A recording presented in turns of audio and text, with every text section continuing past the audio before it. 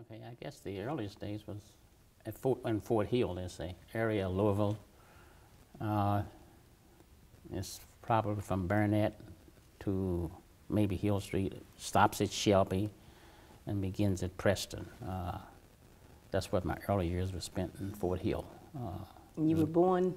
There, in Louisville, I guess at Louisville General Hospital. I never asked my mom, but I assume I was born at Louisville General Hospital back in those days.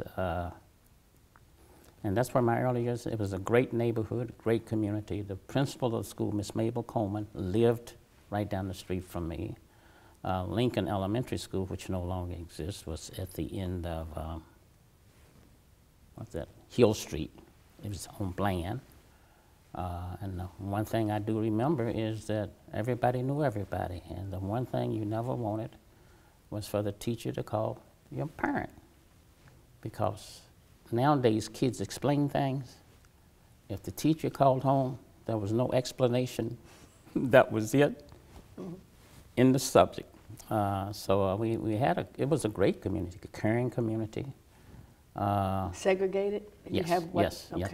As a matter of fact, there used to be a place we called Gurney Court. It's still there.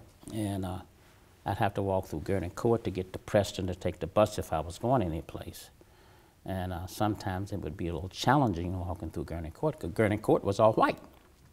And you would have young kids who would feel the oats if they saw me walking through Gurney Court. And that's where I learned to sort of play a bully, as small as I was, going through Gurney Court, because they would holler at you, say things to you. And it could be a little challenging and frightening. There was another place behind the house we called the Commons. You could walk through there and get to Preston Street to the bus stop. But most of the time you walk through Gurney Court. And my mom didn't have a car. So every place we went on a bus. And if I would go someplace, I would take the bus to go there.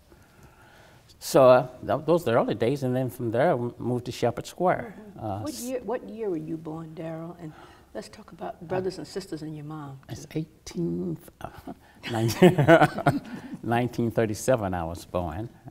I had a sister. She lives in Cleveland. And my mom, who was at that time a domestic. She lived most of her working life. She made, I'll never forget it, $5 a day in car fare.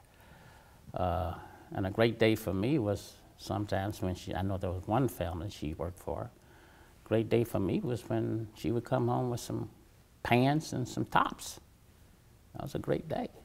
Because I'd get some new pants to wear. You had to pin them up because I was small. And some tops, and that was a great day. And so your mom, what was her name? And Dorothy Minter. She subsequently married a Mr.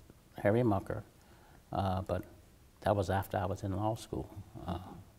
So at that time, we would go, take the bus, or we would walk.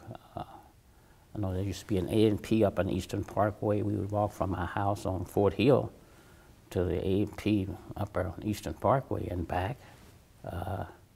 When in Shepherd Square, we walked to the Haymarket and back.